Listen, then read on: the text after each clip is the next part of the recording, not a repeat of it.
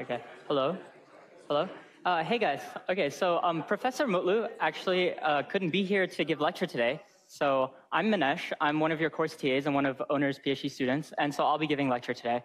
And so I'm going to talk about timing and verification in digital circuits. So the required reading is actually the same as it was for the lecture yesterday. And keep in mind that next week we're going to talk about the von Neumann computing model, some computing architectures, and you should read about this before you get to lecture, right? Okay, so what are we going to learn about today? So first we're going to cover timing in combinational circuits, and then we're going to talk about timing in sequential circuits, and then finally we're going to talk about circuit verification for both of these circuits. And this is really, checking if your circuit actually works, and how can we make sure we get that in both functionality and in timing. So we're going to start off talking about with some trade-offs in circuit design, right? And so there's a lot of different things you might consider when you're designing a circuit. And so the first is area, and the circuit area would be proportional to the amount of actual circuitry that you're designing, and this sort of reflects the cost of the device. And you might care about speed and throughput, which reflect the performance of your design, because we always want faster, more capable circuits. And we might care about power and energy, because a lot of devices, such as mobile devices, might have power constraints. And high-performance devices will dissipate so much power that you don't want them to start melting or something like that. And finally, design time, which is more subtle, but engineering designers are actually quite expensive, and the competition's not going to wait for you to finish perfecting your design, right? They'll go ahead and send out their product. And so you might care about any of these depending on what you're doing. And so just here are some pictorial examples for different types of devices, and for each of these you might care about different goals, right? So for circuit timing, so far we've really been talking about logical functionality, like whether our circuit actually implements the logic function we want. And so what about timing, right? How fast is the circuit that we're actually designing? And how can we go ahead and make a circuit faster? And what actually happens if we try and run our circuit too fast? So a design that's logically correct can actually still fail because of real-world implementation issues.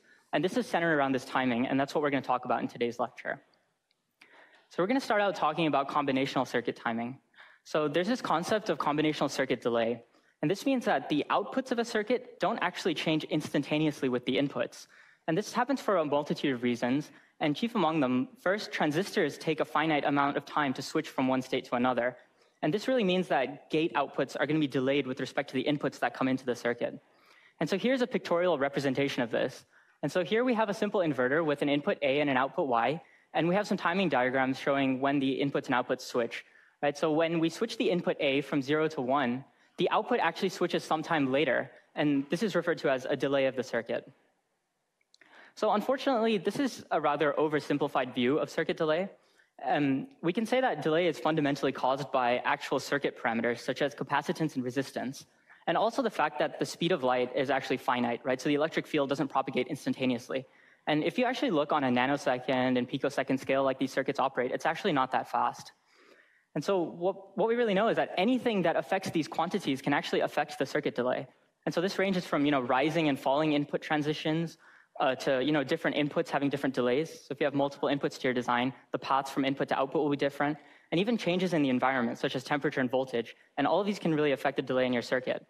And so this all comes together in saying that we actually have a range of possible delays that your circuit might exhibit. So we can quantify this range by giving a minimum and a maximum delay time. And so the minimum delay, we define a term called contamination delay. And for the maximum delay, we define a term called propagation delay. And so here's an example circuit to illustrate this principle. Here we have two inputs and one output, and in the terms of a timing diagram, if we try and change the input A, there's some finite amount of time before the output changes. And so this gray arrow here represents the contamination delay of the circuit, which is the minimum possible time after the input changes such that the output will change. And the propagation delay is the blue arrow, which represents the maximum amount of time that could potentially pass. And all the time in between, we have this crosshatching notation, which means that it's possible that the output value is actually changing at that point in time. So this is the minimum and maximum delay, and any time in between, the output could potentially be changing. Okay, so we actually can use this to determine the longest and shortest path in our design. And it turns out we care about both the longest and the shortest path. And we'll actually see why later in this lecture. So here's an example circuit which illustrates this.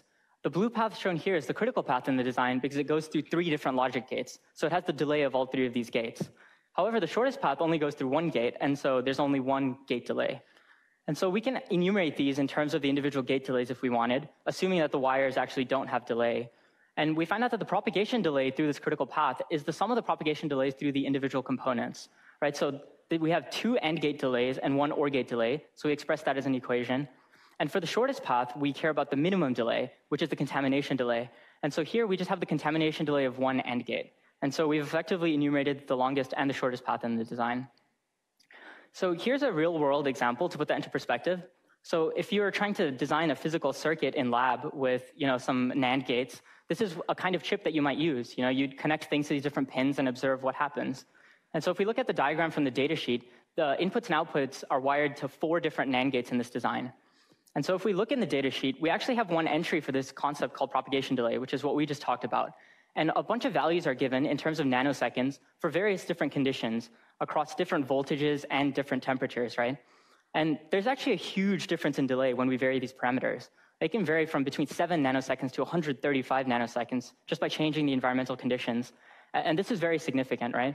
And so these other factors that we've talked about, such as the different combinational paths and things like that, also affect this propagation delay and contamination delay. And so there can be a huge difference, and that's good to keep in mind. And so we can go through an academic example to kind of put this into a better perspective. And so we're going to come back to our favorite multiplexer design. And so we're going to have 2 different implementations for this 4-to-1 multiplexer. And so here's just a quick table that highlights some different circuit delays, for example. So if we have a NOT gate, 30 picoseconds, and so forth for other components. So the first design we consider is what we'll just call implementation 1. And it uses a series of AND gates feeding an OR gate at the output, right? And so we compute some values here. We compute the propagation delay from the S input to the output, and the propagation delay from the D input to the output. And we have 2 different values here based on these gate delays here. However, we can implement this a different way. We can use tri-state buffers on the output, where the D input is no longer going through 2 gates, but just one tri-state buffer, and it's all connected to the output. And if we recompute these values, we see that they're actually significantly smaller in both cases than for implementation 1. And the takeaway here is that different designs for the exact same thing can have completely different delays. And so it's really in your interest as a designer to choose an implementation that minimizes exactly what you want. So we have to add a disclaimer here, because calculating the longest and shortest paths is not nearly as simple as it kind of seems from these examples. This happens for a number of reasons, and one big reason is that not all input transitions actually affect the output. And this is just true by nature of the logic function you're implementing, right? By switching one input, your output might actually not be dependent on that for the particular value of the other inputs that you've chosen. Similarly, you might have multiple different paths from one input to the output, and you actually have to consider every single one of those paths in your delay computations. Another big reason is that in reality, circuits aren't actually all built exactly the same. So if you go fabricate a circuit in the factory, different instances of the exact same gate might have different delays. And so you have to account for all of this variation between different circuit components. As I mentioned earlier, we were assuming that wires have no delay, but in reality, wires do have a lot of delay. And it actually scales with the length of the wire. So if you have one big wire going from one end of the chip to the other, you might actually have a massive delay along that wire, which begins to compete with the gate delays. Additionally, as we said, environmental effects affect the circuit speeds, right? Like temperature and voltage. And it's important to note that not all circuit elements will be affected exactly the same way, right? So the way that temperature impacts a wire delay might be different from the way it impacts a gate delay. And this can actually change the critical path in your design, right? So if you're considering different operating points, you really have to consider all of these factors and figure out what's really the worst case. And when people in industry go and design these really big processors and things like that, they try and assume these worst case conditions for all of these different parameters. And they'll run statistical simulations to try and balance the amount of yield they get in the factory versus the performance of the design. Because if you're too aggressive with performance, then your yield will go down. But on the other hand, if you're not aggressive enough with the performance, then it's just not a performant design. So the designer really has to consider all of these things when you're actually doing this in practice. So as a summary of all these combinational timing that we've gone over, circuit outputs can change sometime after the input actually changes, right? And this is caused by a number of factors, but mostly because of the finite speed of light and the fact that the delay is dependent on the actual gate you're using, the design of the gate, different inputs that you're using, different environmental states. This leads to a range of possible delays, which we characterize with a minimum and maximum delay, called the contamination and propagation delays, respectively. Right? And we note that different circuit topologies can actually have completely different delays. Okay, so now that we've talked about combinational circuit timing, we can introduce this concept of circuit glitches. And so what is a glitch? Well, a glitch is when one input transition on a piece of combinational logic causes multiple output transitions. And so we can see how, we have an example to see how that might happen. So here's a circuit with 3 inputs and 1 output. And so this is the initial state of the circuit, right? The function of these inputs is a 1 at the output. And so what happens if we make the second input transition from 1 to 0? So effectively, what happens on the output, right? So it turns out there's 2 different paths to get from this input to the output. One's a slow path because it goes through 3 different gates, and one's a fast path because it only goes through 2 different gates. And so what we actually observe in the end is that the output first goes through 0 when the fast path evaluates, but finally when the slow path catches up, the circuit goes back to 1. And so in the long term, the circuit really hasn't done anything, right? It was 1 previously, and now it's 1. But we've seen this 0 transition in the middle, and this is what we call a glitch. And so here's a timing diagram representing the same thing. So if we label these input nodes to the OR gate at the end as N1 and N2, we see that N2 actually switches before N1 does. And the end result is that the output Y briefly goes to 0 before going back to 1. And this is our circuit glitch. And so generally, this could be a very bad thing. And so what can we do about this? Well, it turns out we can actually avoid it using a K-map. And so glitches are directly visible in K-maps. If you recall from the lecture on K-maps, the K-map shows the result of a change in a single input transition, right? And so here we have a K-map for our example circuit. And so what's happening is this transition of 1 to 0 is when this input B goes from 0 to 1. So we're looking at this piece right here.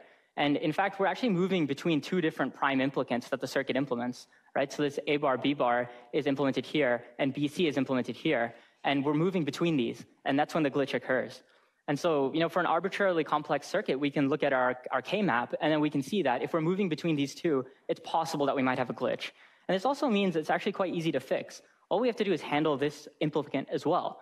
And so in our actual solution to this glitch, we'll implement this term, which in terms of Boolean logic is called the consensus term, but it's essentially the other implicant that we have.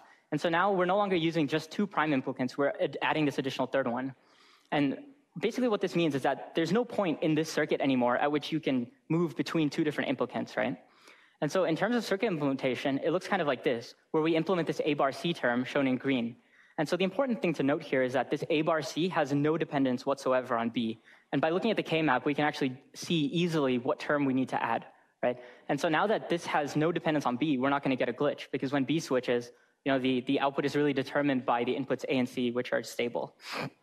And so, the question we have to ask is that, do we always actually care about these glitches? Because fixing glitches is rather undesirable, right? We've added more chip area, we're introducing more power consumption, it requires more design effort. It's just generally a bad thing. And really, the circuit will eventually converge to the correct value, regardless of how glitchy it is, right? So the answer to this question is no, we don't always care about glitches. And it's easy to say that, if we only care about the long-term steady-state value of our circuit, then we can safely ignore glitches in our design. But for example, if you remember from the last lecture, if we're implementing finite state machines, maybe we don't want to observe a glitch, because from the traffic light example, we don't want a red light to glitch to green before going back to red, right? That could lead to misleading signals. And so in that sort of application, we would care about glitches. And so it's really up to the designer to decide if glitches matter in their system. But it's good to be aware that this is something that could happen with your combinational logic if you design it in such a way. Okay, so now we're going to talk quickly about some sequential circuit timing, so sequential elements from last time. So if you recall, the D flip-flop, so the D flip-flop looks something like this, and the D flip-flop samples the D input at the active clock edge, and it outputs that sampled value to Q, right? And so we can think of this as a storage element, because it's storing this sampled value until the next active clock edge comes by. So the important thing to note is that the D flip-flop is actually made from combinational elements. And we saw that last lecture, right, where we implemented this out of NAND gates, and you could take it down all the way to the transistor level. But what this means is that all these inputs and outputs, D, clock, and Q, all have different timing requirements that we have to obey in order to have our abstraction of this D flip-flop being a storage element.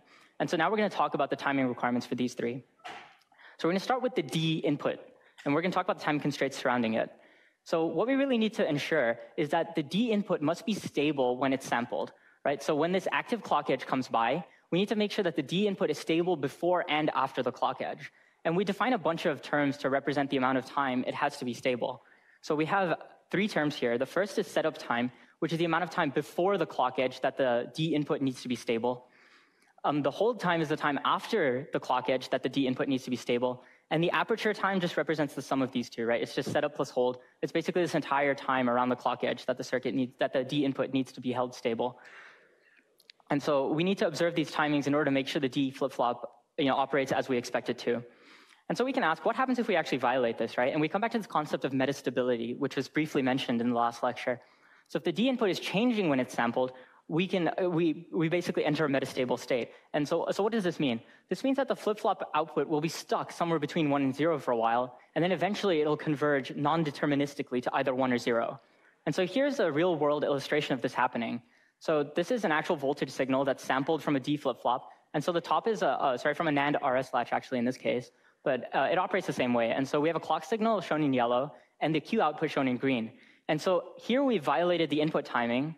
And the Q output's actually going metastable, right? Because here the value is neither 0 nor it's 1. It's somewhere in the middle. And then over many different trials of testing this thing, it converged either to 0 or 1 non-deterministically. And so this is no good, right? Because our circuit's not really doing, we can't predict what the circuit's going to do. It's just going to do something random. And so this is no good. And so we want to avoid this case. And so now let's talk about the output timing as well.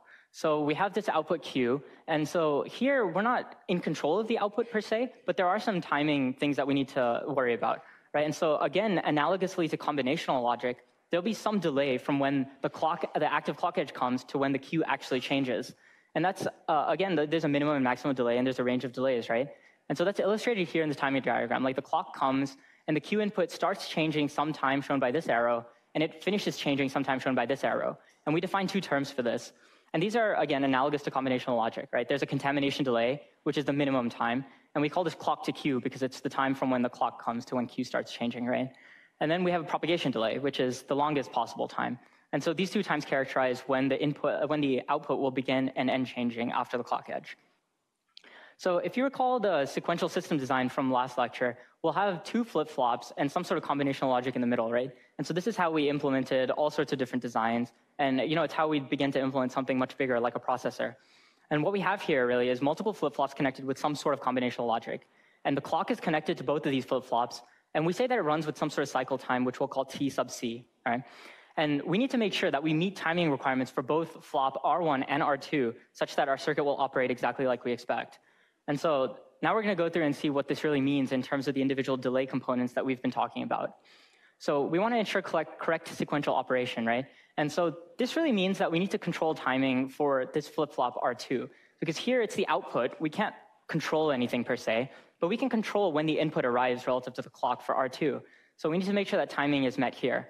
And so specifically, we need to say that the D2 input to R2 must be stable at least T setup before the clock and at least T hold after the clock, right? So it's exactly the same constraints as we need for the input timing for a single flop, right? And so all of this comes into the delay of the combinational logic, the delay here, and we'll see this moving forward.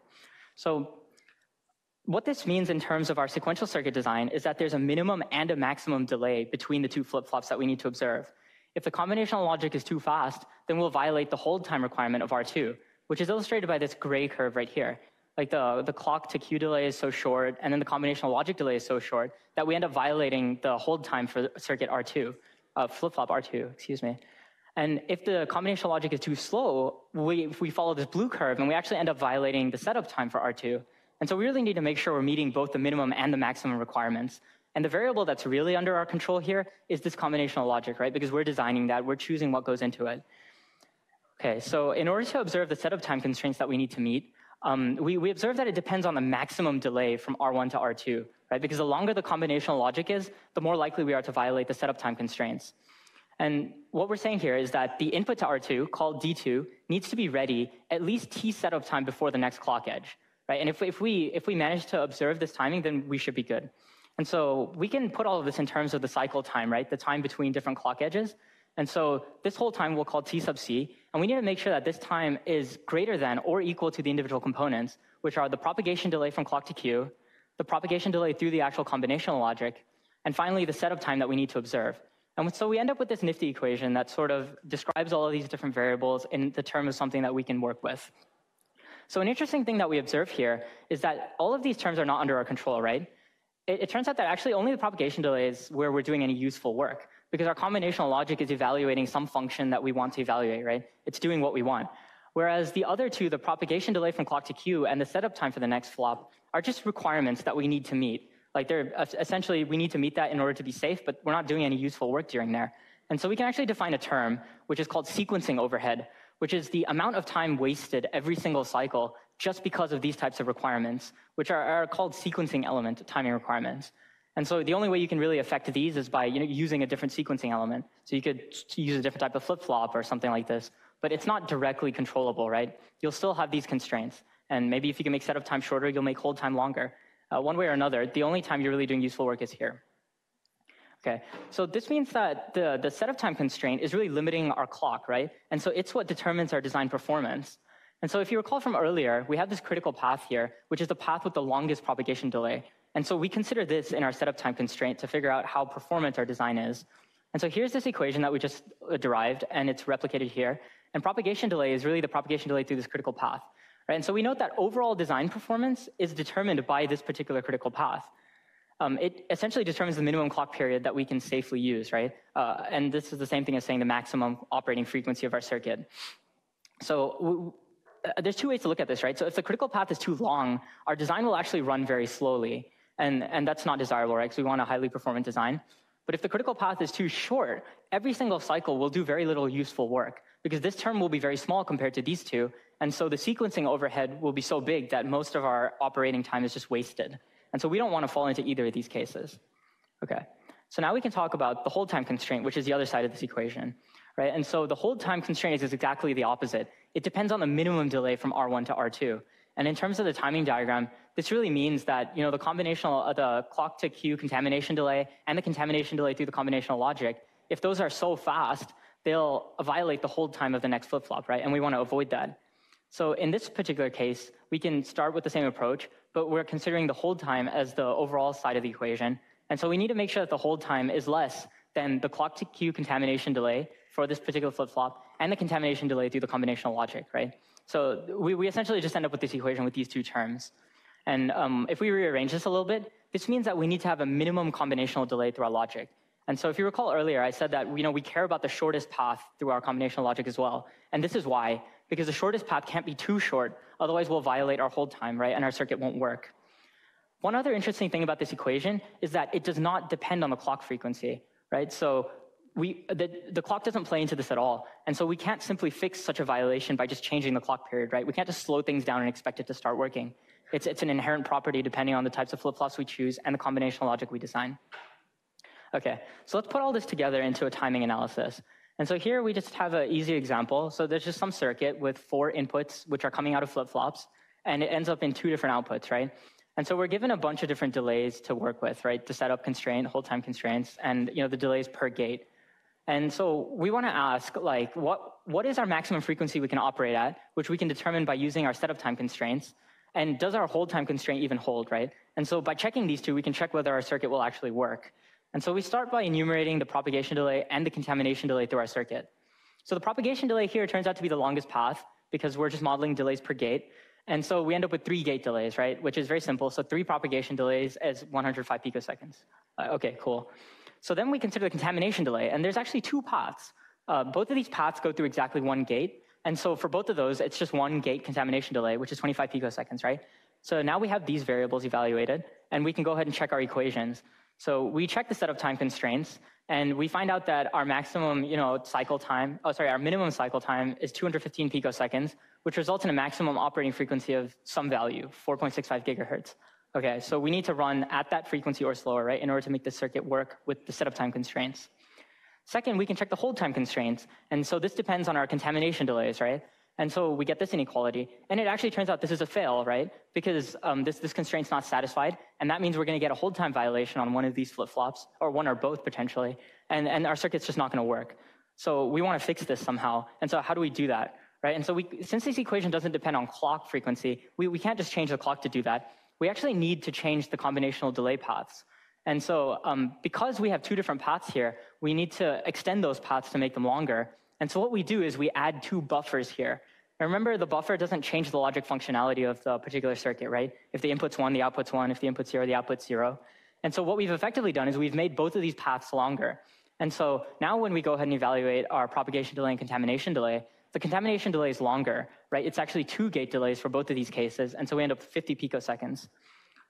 So if we check our setup time constraints, we actually note that there's no change to the maximum frequency because we haven't changed the propagation delay, right? We haven't changed the worst case path through our circuit. It's still 2 gate delays here, 2 gate delays, but 3 through this path. And so we can still operate just as fast as we were. But now the hold time constraint, this contamination delay through our logic has actually increased. And so now the circuit passes. And so we can say that this circuit will operate correctly if we go build it as is. Right, so this is great. So there's actually one more thing we have to talk about in all of this, and that's clock skew. And clock skew is something that really messes with our design. right? So essentially, clocks have delay as well, right? Because we're sending the clock from one place on the chip to all sorts of other different places, and the clock doesn't actually reach all parts of the chip at the same time. And what this means is that different flip-flops will receive effectively different clocks, right? The clock will be delayed to one flip-flop versus another. And so we define a term called clock skew, which is the time difference between two different clock edges at two different places, right? And so here's an illustration to describe that. And so we have a clock source close to this flip-flop A, and then we have a flip-flop B, and the clock takes a really long time to get to flip-flop B through this horrible, ugly combinational path, right, for whatever reason. And so what we'll observe is that while point A sees the clock just like the clock source, point B will actually see a delayed clock. And there's this clock skew in between by how much the clock has been delayed by the time it gets to flip-flop B. And so this is very bad.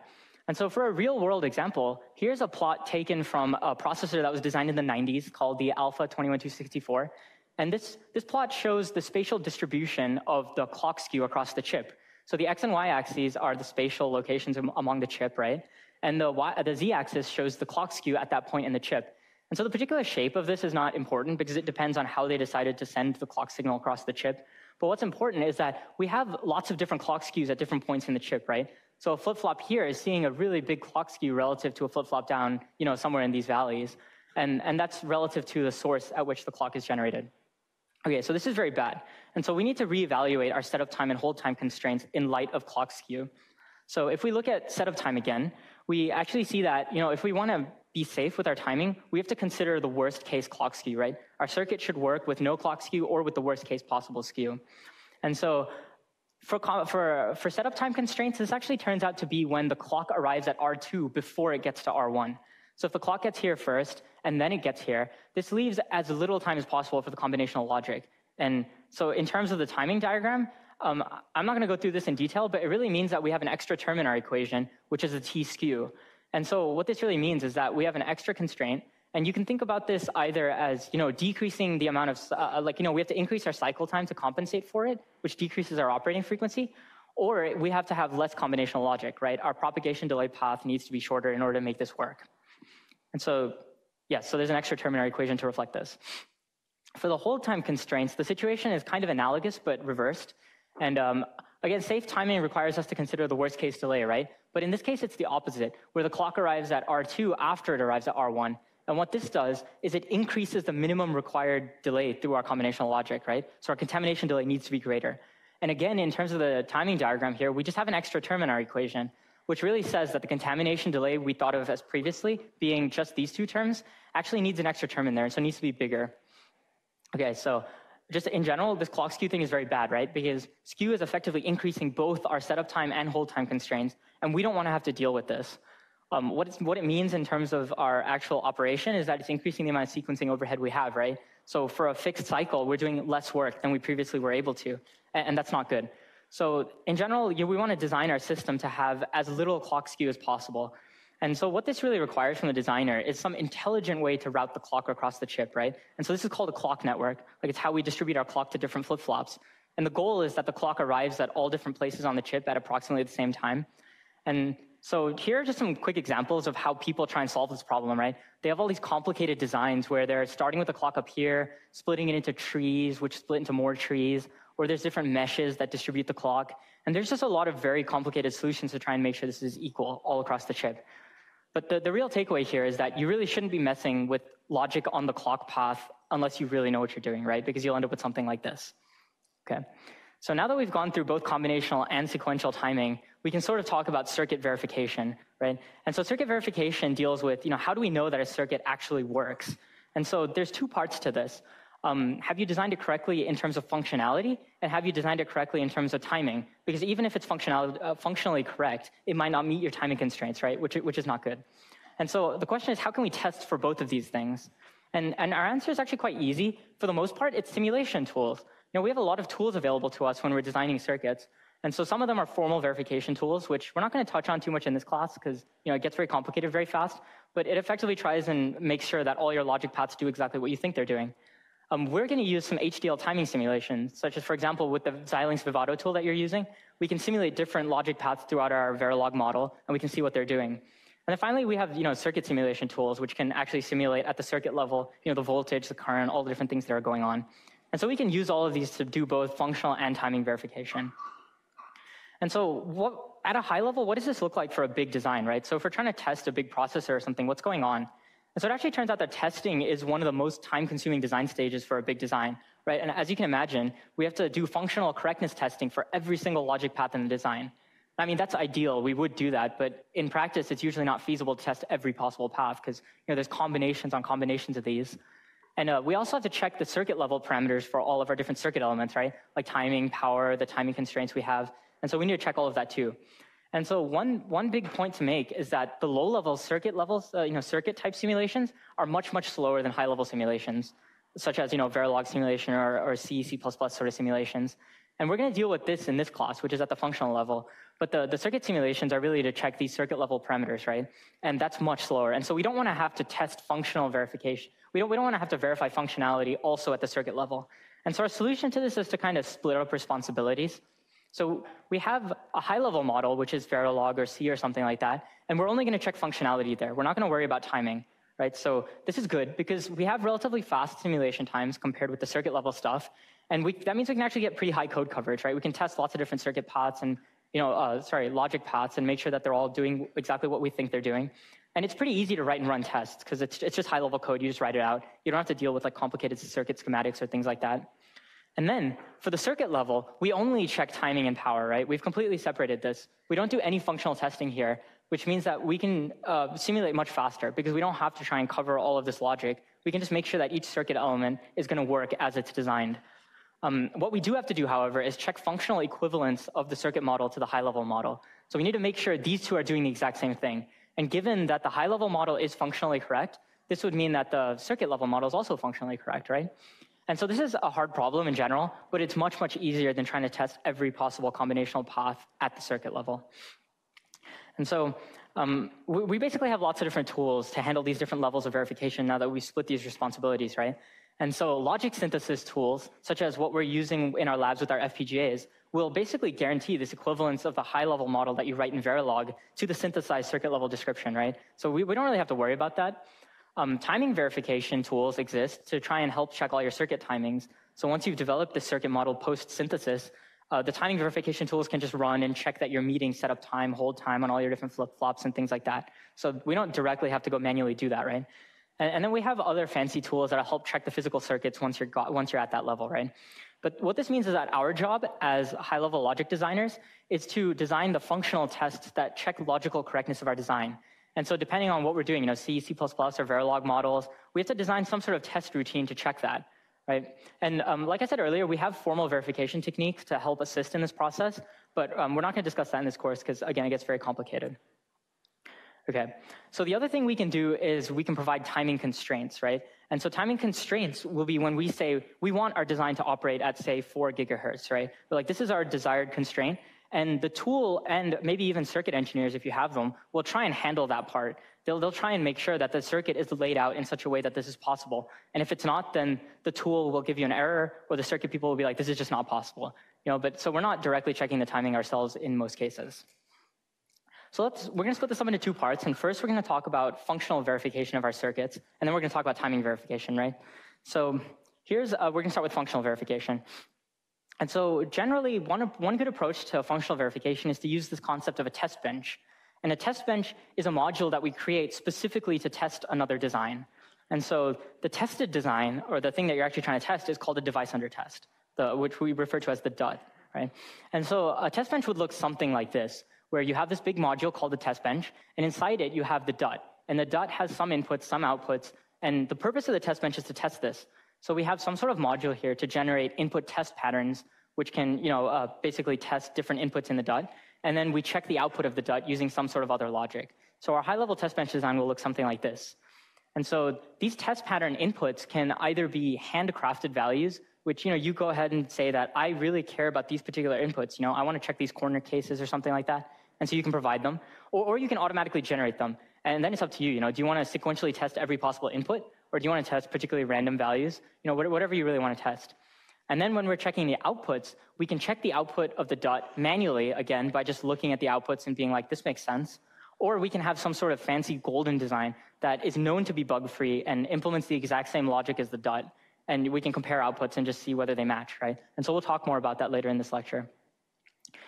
So in general, a test bench can be, take the form of whatever. So it can be HDL code written to test other HDL modules. And that's the kind of stuff that you guys will do in lab, right? You're writing a Verilog module to test another Verilog module.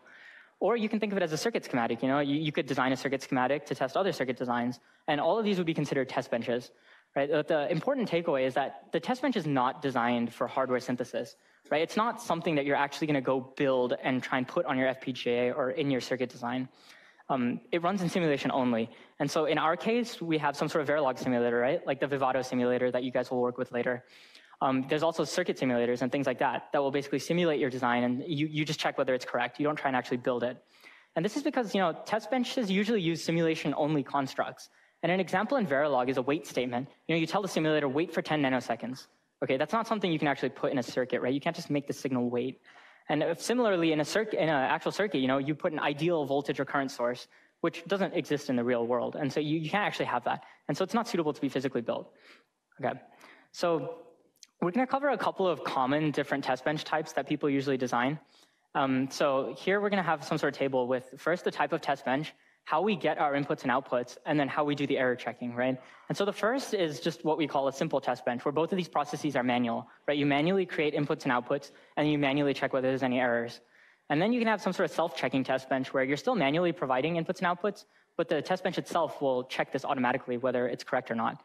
And third, the fully automatic case, where both of these are automatic. And usually this is what you prefer for a big design, right?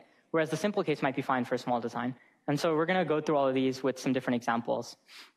And so the example we're going to work with here is that we're going to walk through a little module that implements this logic function. And this module is written in Verilog.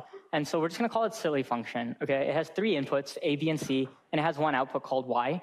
And it implements this logic function structurally, which means it's implementing it using NOT gates, AND gates, and OR gates, right?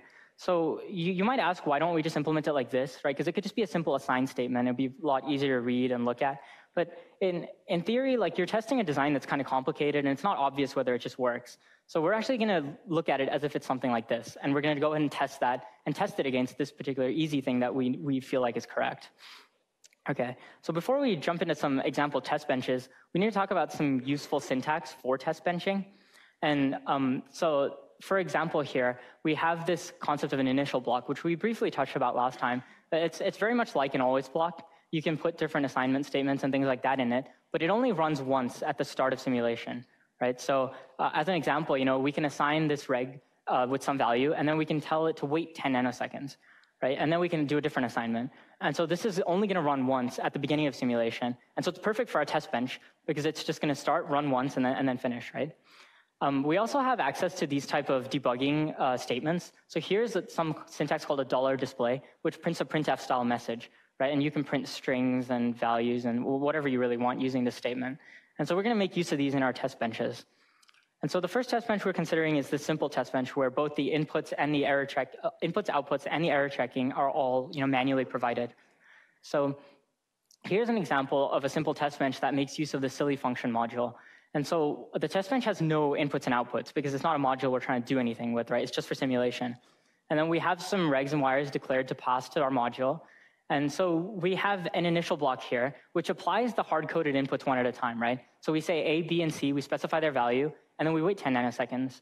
Then we specify the value for C, and then we wait 10 nanoseconds. And we repeat this process over and over for as many test cases as we want to test, right? And so what's happening here is that we're providing our DUT with lots of different input cases, and then we're just waiting some time so we can actually observe the outputs. And so the question is, how would you actually check the outputs of this kind of thing, right? Because the outputs aren't really going anywhere. And so the simulator actually provides a lot of functionality for this. And so the most common thing to do is to look at something called a waveform diagram. And what the waveform diagram does is it breaks down all of your signals one by one, and it gives you their values at different points in time, right? So here we have time on the x-axis, and so time is increasing. And for example, take the clock signal, right? So as time goes on, the clock is cycling up and down, and maybe every clock cycle you're expecting something to change. You could look at your input values, you could look at your outputs. I mean, this is just some random example, but these could be the signals in your test bench, right? And you could be looking at when these transitions occur, what the values are during those transitions, and it really comes down to you to manually verify that hey, I see these inputs and I'm expecting this output, but instead I saw something else. And so something's broken, right? So you'd go back and debug that. And so really, you have to check for every point in time whether the output is correct. And so this is useful if maybe you have specific inputs you want to test or something like that. But if you're just trying to test lots and lots of inputs, then it's going to be a pain to try and do things this way. So the pros of this kind of test bench, though, are that it's pretty easy to design, right? Because it's very little code. You just kind of put it down, put your test cases that you care about. And this means that it's really easy to test a few simple inputs that you really care about. And a good example is corner cases, right? So if you know your design is very complicated for specific values, then you can test those values very quickly and just make sure that your design works. But on the downside, as you might expect, it's not very scalable, right? Because we can only test a few. We're limited by how many we can write up by hand, the size of our input Verilog file, for example, or how many we can check in simulation, right? We can look at all these waveforms.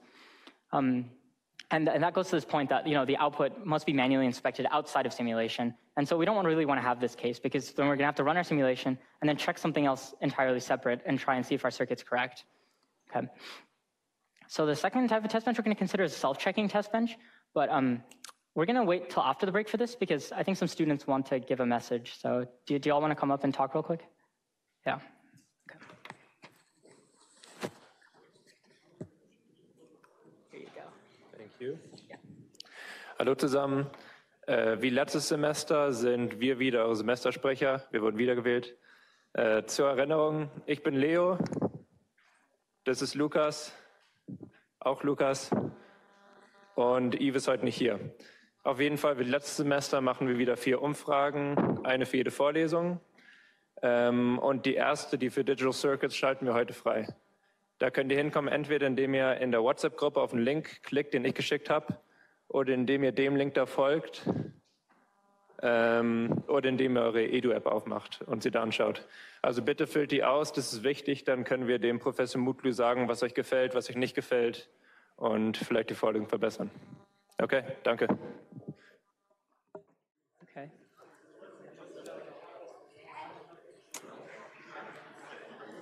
All right. Okay, guys. So I got some feedback that I actually went rather quickly through these slides because I was talking a lot faster than I thought I was. And I also didn't really leave any space for you guys asking questions. So but before I rush on to the next part of the material, do you have any questions or anything you want me to explain again or in more detail? I mean, I can leave some time after the lecture too, because we'll be done a little earlier than I thought we would. So we can go through and talk about it then. But yeah, so if there's any concepts that were just fully unclear or you'd like me to explain again, then I guess at the end of the lecture, I'll just ask if y'all want me to go over it again, yeah? Okay. Well, anyway, so on with the lecture, I guess. So we've just talked about the manual type of the simple test bench, right? Where you're manually providing the inputs and outputs, and then you're also manually checking the outputs by looking at this waveform diagram. So the purpose of this next test bench, which we call the self-checking test bench, is actually to make this process a little bit easier. And so what we really do is that we just add extra if statements inside this initial block to check if our outputs are what we expect them to be. So it's nothing super complicated, we're just if this output, oh yes, I have this pointer. So so if the output is not what we expected it to be after this 10 nanosecond delay, then we do this $display statement where we display something. We can display the inputs that caused it to fail, or we could just print error, whatever we want. It's just a way of debugging what's going on. But the thing to note is that we're still providing the inputs in terms of these hard-coded values and the outputs in terms of more hard-coded values. The only part that's really made a little easier here is the checking of the output logic, right? We don't have to look at waveform diagrams anymore unless we're very confused by what's going on. But this should take care of a lot of that.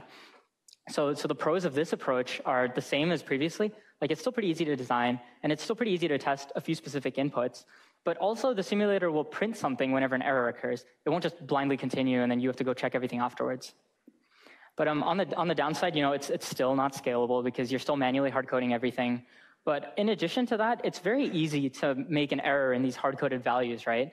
So you actually make just as many errors writing a test bench as you do actual code, right? So it's very likely for most of us that we'll screw something up. And then when that happens, the simulator will print error, something bad happened. And then it's very hard to debug whether it's an issue in the test bench or an issue in the DUT, right? And so at that point, we might have to go back to looking at waveform diagrams again or something even more complicated to try and figure out where the issue is and whether it's actually a problem, okay? So We can make this process a little bit easier by using this concept of test vectors. So we write what's called a test vector file. And effectively, this is a separate file that lists inputs and the expected outputs. Right? And we can create these test vectors either manually by hard coding them in this file, or we can automatically generate them using some already verified, simple golden model, which again, we'll talk about when it comes to the automatic test bench. But an example looks something like this, right? It's very simple. It's just lists of inputs and outputs, which are separated by the underscore character. So we're going to test all of these input-output pairs one by one. And yeah, so the reason this is very good is because now what we're doing really is we're decoupling the inputs and outputs from our actual test bench code, right? So this is something that you can separately administrate, you can change, you can have different test vector files for different things, while the actual test bench itself just stays effectively the same. And so we have to come up with some methodology by which we can go through these test vectors one by one, right? And so we do that very simply by using this clock signal. And we basically synchronize the testing of the test vectors with this clock signal that we give. So our goal here is to test one test vector each clock cycle, right? So we have to both provide inputs and we have to check the outputs during one clock cycle. And so the one way we can do this is we can apply the inputs at the rising edge or potentially even sometime after. And then we can go ahead and check the outputs sometime before the next rising edge, right? And in the book examples for the H&H book, the examples rely on the falling edge. So they'll actually be checking the output on the falling edge. So effectively what's happening is that in one clock cycle, you're both applying inputs and checking outputs. And then the next clock cycle happens and you repeat, right, with the next test vector. And so you do as many clock cycles as you have test vectors effectively. One thing to keep in mind is that this is still functional simulation, right? This is not actual model timing. So we're not checking like setup time and hold time and stuff like that here. This clock is purely just a test bench construct that's not actually meant to be in the real design. It's just a way for us to synchronize our testing. Right? So when we go look in our waveform editor, we can be like, hey, we tested this vector on cycle, whatever, 10. And then we can easily go to that and talk about it. But timing is something separate completely, and that we're going to talk about in a later part of this lecture, right? Okay. And so here, there's an example of how you might do this kind of test bench. And it's a little more involved because you have to create this clock cycle and then you have to do things with it. But essentially, it follows the same pattern, right? You essentially have some declarations, and then there's more declarations this time. So you have an extra reg variable to hold your test vectors, right? And so in this case, we're holding 10,000 test vectors, okay? And so what we're going to do is that when the test bench starts, we're going to read those test vectors from the file into this particular array. And then every clock cycle, we're going to provide one test vector, and we're going to test it all. And so it follows a similar path to the other test benches where we instantiate the device under test. And then this time we generate a clock signal, right? And this is purely in test bench again, right? This is just for testing purposes.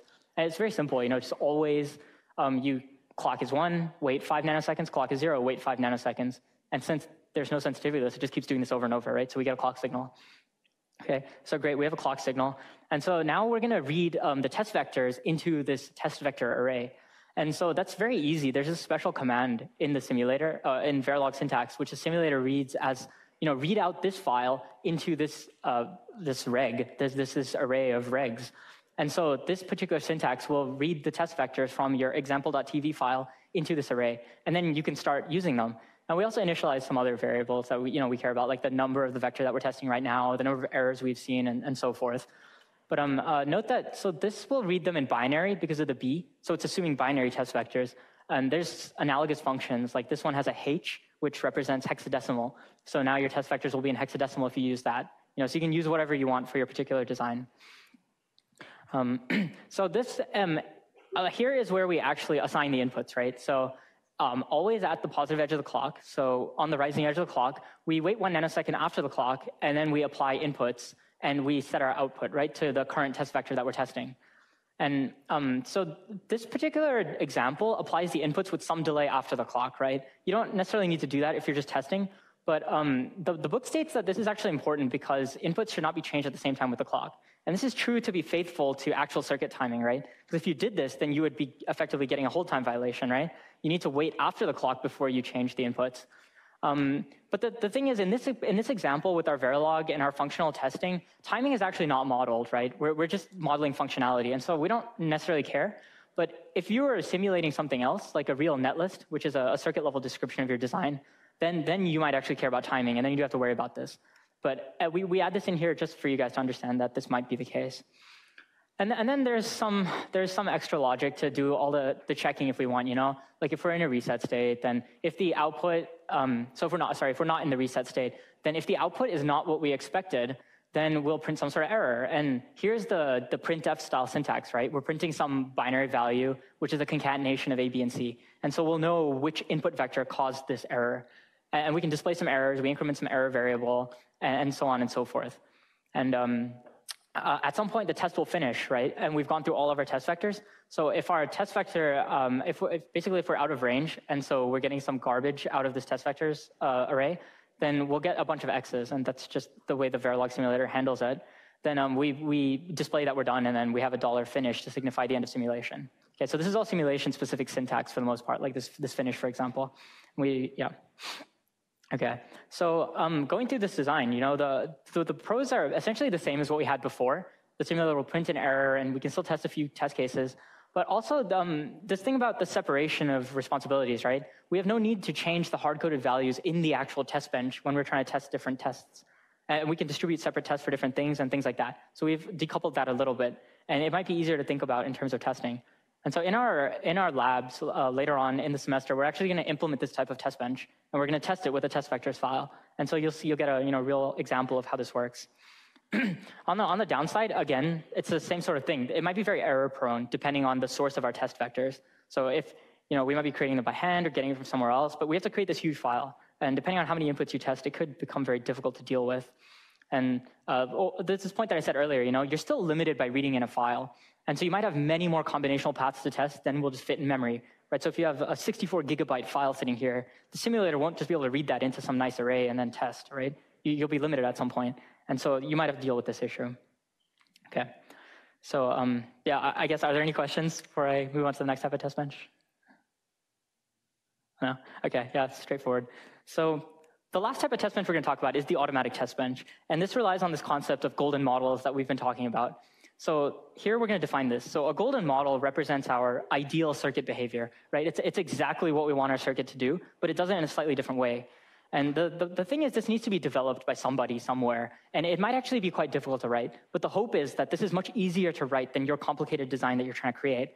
And you could do this however you want. You could do it in C, Perl, Python, MATLAB, Verilog, whatever makes you happy. But you should be doing this in such a way that it's much easier to test that this thing is correct. Yeah? And so for our example circuit, a golden model might look like this simpler syntax instead of the horrible structural description we had earlier with and, not, and or, right? So here, it's kind of an abstracted version. We can very easily see the logic function we wanted to implement because it's exactly how the syntax encodes it. And so, we trust that this is much more likely to be correct than the other design. And so we're essentially trying to verify the other one using this one, right? And so we can compare inputs and outputs and things like that. And so, yeah, I guess exactly what I said. It's easier to design and understand, and it's much easier to verify this type of design, just even by inspection, than it is something more complicated. So in our actual test bench design, what we really want to do is we want to compare the outputs of the DUT against the outputs of the golden model, right? So it's quite simple in concept. We have our test pattern generator again, which provides inputs to both the DUT and the golden model, right? And then we just have to compare outputs, like check equality. So what this really means is that we don't have to provide outputs, right? We don't have to figure out what's the correct value that needs to be checked against. We just trust this golden model to do all of that. So all we're really concerned with is this test pattern generator now. We just need to figure out which inputs we actually want to test, which is a much easier problem than sitting there trying to figure out what output's correct for every single test vector. The challenge with this, however, is yes, we need to generate these inputs. And so it's a big question, right? Do we want sequential values to just try and march over the entire input space we have? Or do we want random values? Or do we want some other specific values? And if our circuit's really big, our DUT has hundreds of inputs, then it's not really feasible to do sequential values at all, right? So we have to come up with really creative ways to test exactly what we care about. Okay, well, so with that in mind, here's a pretty simple test bench of what this might look like, right? We have our test bench with some variable declarations, blah, blah, blah. But we have two instantiations now. We have the DUT and we have the golden model, right? And so we send our inputs A, B, and C to both of these. And then we have two outputs, the DUT and the golden model output. And in our always block, at the falling edge of the clock, we basically check whether the outputs are equal. And if they're equal, then great. It's just like comparing with test vectors. Otherwise, we print some sort of error message. And then here we show some sort of test pattern generator, which is a separate module that will generate inputs to send to these guys. Yes, question? Does this mean that the golden model must be somehow implemented in Verilog as well? Yeah, in this particular example, yes. Here the golden model is in Verilog. But actually, so some tools, some simulation tools have a lot of really fancy functionality. So suppose you wrote your simulator in C++, right? You can actually hook that up and insert that into Verilog, sort of. And like the simulator will kind of allow you to run the C++ code along with the Verilog code. So there's a lot of extensions like that. Depending on how you're designing, you'd use whatever is comfortable for you. But yeah, in this example, it just looks like a Verilog module, but the Verilog module might have fancier stuff inside it. Make sense? Okay. Any other questions? No? Okay. So yeah, so this is a pretty simple example of what this kind of test bench might look like, right? And so we can go over the pros and cons of this. So the pros, I mean, clearly the output checking is fully automated, and this is great because we don't have to worry about that as a designer. Theoretically, we could also compare timing using a golden timing model. I mean, the test bench wouldn't look exactly like it just did when I previously showed it, but we could do this, and you could compare timing back and forth. And this would be much easier than trying to verify timing by hand, right? Because you can imagine going into the waveform simulator and looking like every nanosecond, did it happen yet? Did it happen yet? Whereas something like this is a much more scalable approach to testing that kind of thing. In terms of functional testing, it's very scalable to essentially as much simulation time as you have, right? This input generator can generate all sorts of inputs. You can test them very quickly, and you're not limited by some sort of input file or hard-coded values, right? And so this could lead to very high coverage of the input space relative to the prior approaches to test benching that we've just considered. The final point that we make about the pros is that it's just kind of subtle, but it's a better separation of like engineering roles. So separate designers can actually be made to work on the DUT and the golden model. And there are essentially different things, right? This DUT is this complicated logic level implementation, whereas the golden model could just be a high level specification of like, what the circuit needs to do in certain cases. And it might be much easier to write or something like that. So two different engineers can work on these different things. And so the engineer who tests the DUT can just focus on important test cases rather than having to focus on the actual functionality and be like, oh, what do I expect the output to be in this case? Because this other golden model, which was developed by somebody else, will do for you automatically. And so this is great.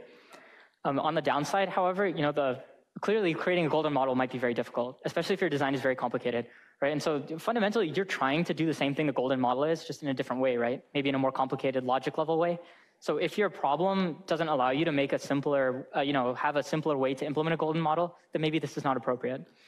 And finally, as I mentioned earlier, coming up with good testing inputs might be difficult, right? Because you really have to figure out exactly what you need to test.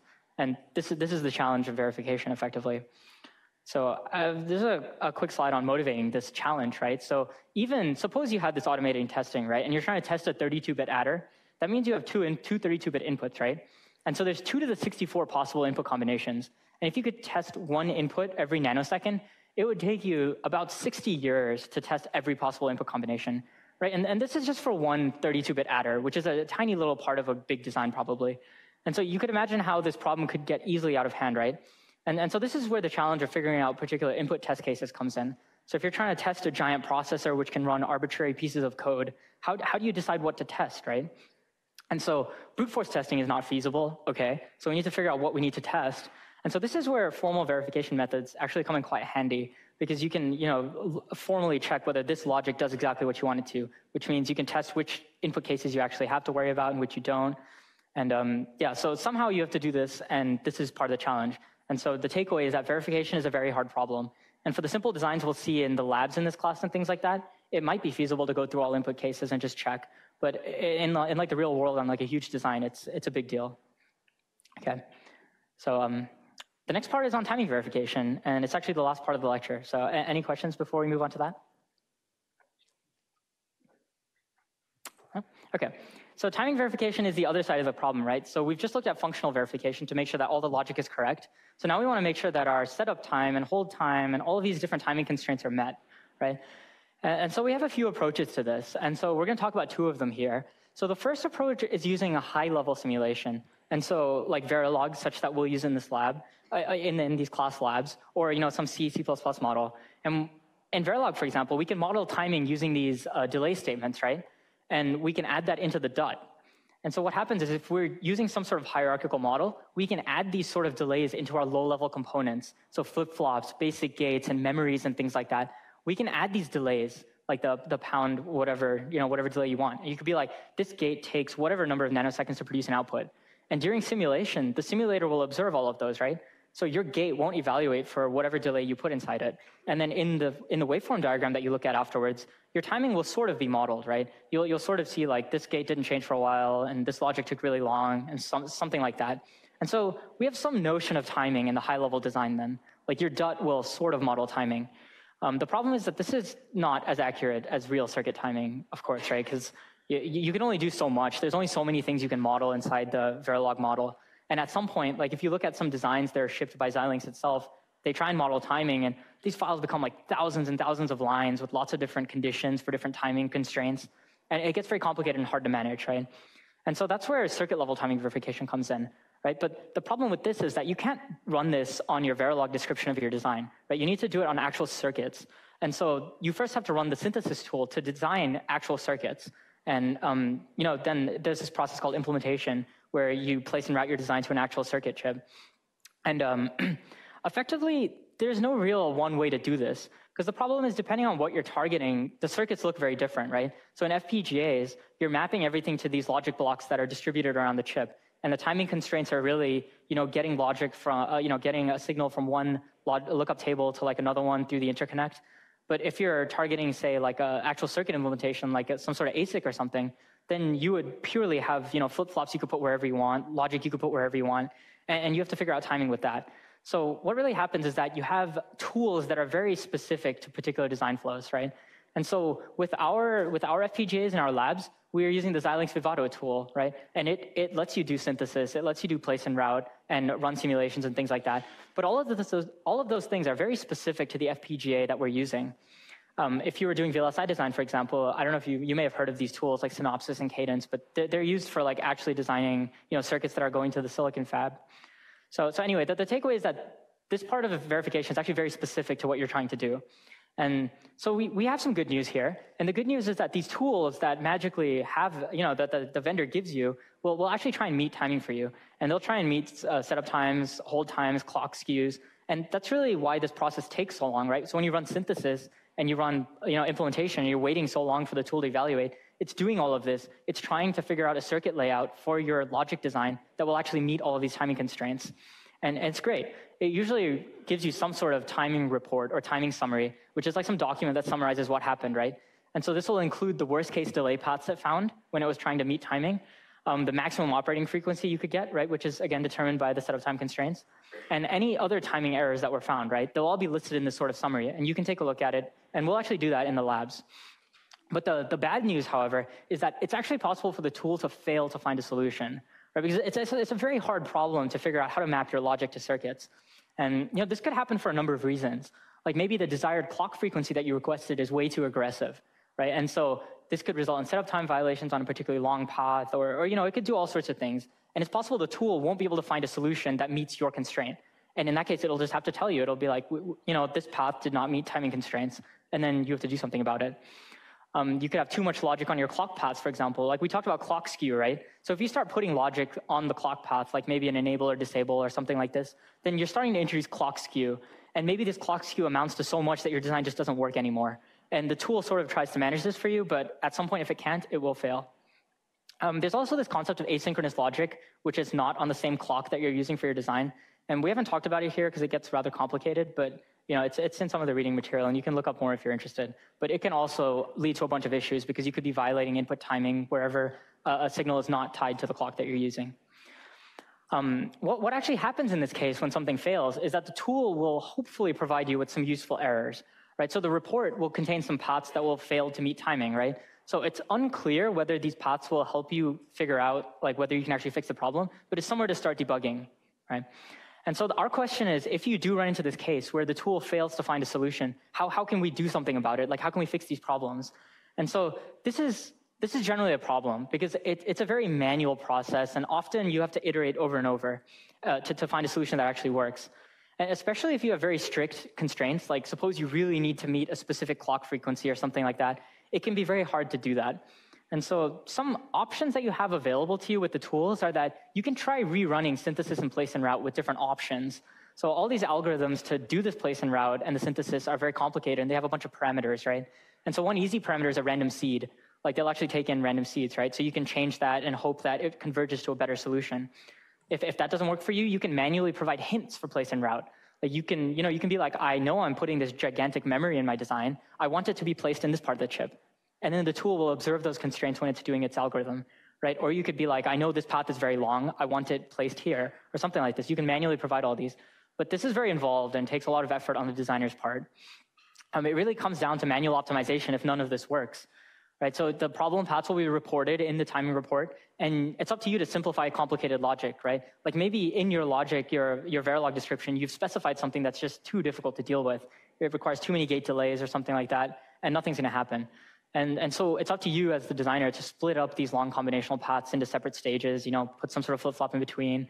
Essentially, like what you need to do is redesign your logic to meet timing more easily, right? And so just one more thing, if you recall, like you actually fix hold time by increasing the amount of logic, right? By adding more delay on the short paths. But this could also affect your long paths too. Like you could, every time you make a change, you're changing where your critical path is, where your shortest path is, and all these time constraints completely change, right? So this is why it becomes a very iterative process, because you make a change and then you see what it does, and then it doesn't work, so you try again with something else. It gets very hard. But hopefully you won't deal with this too much in the labs we have here, because the designs are rather simple. But if you do start using aggressive constraints and things like that, you may. And so then you'll have to take some approach like this. Okay. So this is now the lecture summary. So do you have any questions about what we just talked about before I move forward? No? Okay. So just what we went over real quick, just to summarize, we went over combinational circuits, which included both propagation and contamination delay, which are the longest and shortest possible delays through our circuit, right? And then we talked about circuit glitches, where the output makes multiple transitions for a single input transition. We talked about timing in sequential circuits, which includes setup and hold time constraints.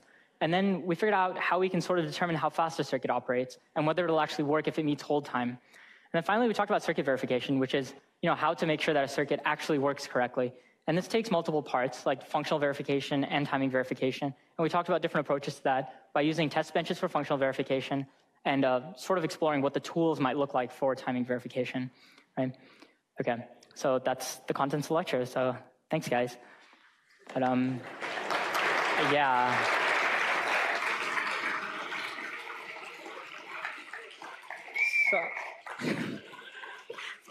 So we actually have quite a bit of time left over, and so I know I went quite quickly through the beginning material especially. So are there any particular concepts you want me to kind of go over again, maybe in a little more detail because they weren't quite fully understood? Sorry, anything? Yeah.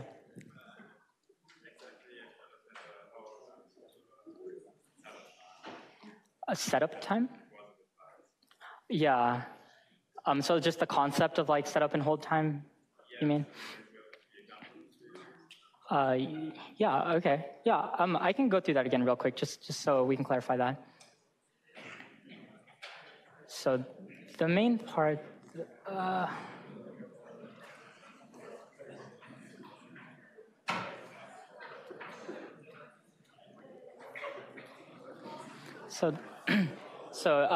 hey guys, if you need to leave, could you please leave quietly so I could continue explaining? Yeah, so this is the main slide that talked about that, right? And so we have these concepts of setup time and hold time, where what we're saying is that this D input to the flip-flop needs to kind of be stable before and after the active clock edge, right? And so what this really means is that where you have this cross-hatching, the input could be anything, right? It could be changing back and forth. It could do whatever it wants. But slightly before the clock edge and slightly after, it needs to all just be either a stable 0 or a stable 1. And if you don't, then you get into this case of metastability, right? Where it becomes non-deterministic and you get some garbage out. And so setup time refers to the amount of time before this active clock edge that you need to hold it stable, right? So it needs to just be a fixed 0 or 1 sometime before the clock edge in order to guarantee safety. And then for hold time, it's the analogous concept after, right? It needs to remain that same 0 or 1 in order to have safe operation. And so again, these are like, max, best case and worst case sort of things, right? So this is the earliest possible time that you need to be safe and the latest possible time that you need to be safe. And so if you want your circuit to operate correctly with the abstraction of digital logic, where everything is just 1s and 0s being passed around, you need to obey this. Okay, just straight up. You need to make sure you obey this in all of your flip-flops in the design. And if you don't do that, then you're no longer working with digital logic, because now you're going to start getting some analog behavior out of your flip-flop.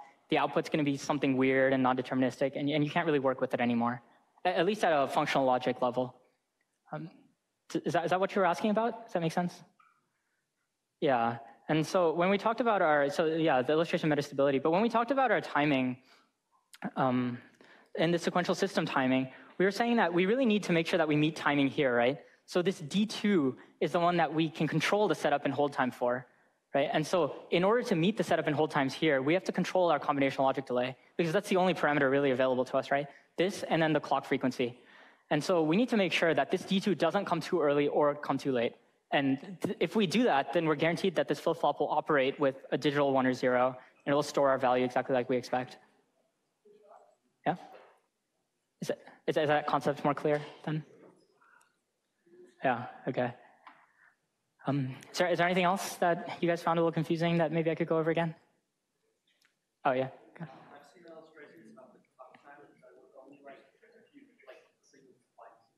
Instead of 1, 0, 1, 0, they want like a very short 1 and a long 0 and a very short 1 together as 1. Yeah. Is this like a different way to think of that? Okay, so the question is, if you have a clock where it's one value more than the other, right? Like if it's 1 longer than it is 0, then how do you really, what does that really mean? I guess, so in terms of the clock frequency, it doesn't really matter, right? Because as long as it's periodic and the 1 time and the 0 time are the same for every period, then if you're clocking your flip-flop, here, if your flip-flop's being clocked on a rising edge, say, every rising edge still comes at some specific frequency, right? And so there, you don't care at all. But if you're worrying about both the rising edge and the falling edge, now it's going to be a little weird, right? Because the time between the rising and falling will be shorter or longer than the time between that falling and the rising. Yeah, and so in the example yesterday in lecture, we had this clock that was originally just a normal clock, but then we divided it by 3. And so we had a state machine that actually ended up being 2/3 1 and then 1/3 0, right? And so your clock was a little weird. So if you're synchronizing your flip-flops on just the rising edge or the falling edge exclusively, then you're fine, right? It's just a different clock. Like it doesn't really matter. It's just something that's periodic. Yeah. But yeah, I mean, if you want to exploit the properties of the fact that it's 1 more than it is 0 or something like that, then that would start becoming a very custom sort of design, you know? I mean, you could be creative with that if you wanted. Yeah. But yeah, it's not fundamentally different from a regular clock, is essentially what we're saying. Yeah. Yeah. Okay, I mean, if there's no more any more questions, because otherwise we're effectively done.